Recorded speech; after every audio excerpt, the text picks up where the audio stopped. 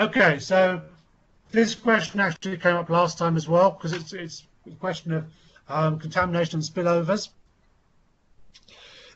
You could decide to do your program in one particular district and then pick 60 villages and do it in 30, not the other 30.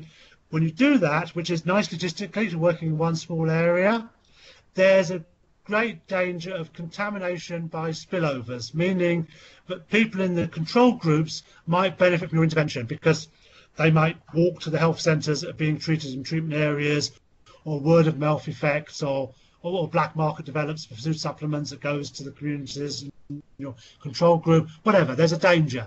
And so it's nice to ensure you don't have contiguous treatment and control group areas, and that you can get by making sure you have a larger program area, 6 districts, identify 60 communities, eligible communities in those 6 districts, which are not at all contiguous, and therefore randomise over that. There's a trade-off. It costs more to reach those different areas. It's logistically more difficult, and it is a trade-off. There is no right answer, and the extent of a trade-off will depend on each case, depending on how dangerous is the risk, how large is the risk of getting these spillover effects to contaminate your control group. So you need to look at your particular case.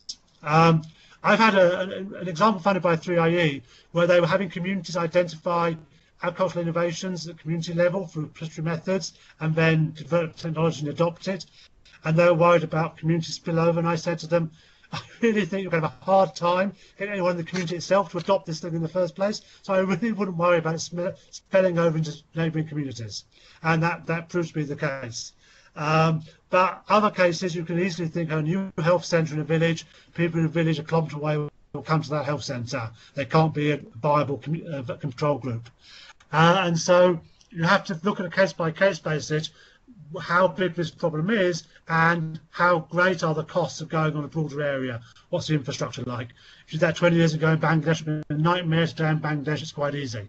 So look at the situation on the ground to see if you can get around fairly easily so you can go over a larger area or not. It's a trade-off.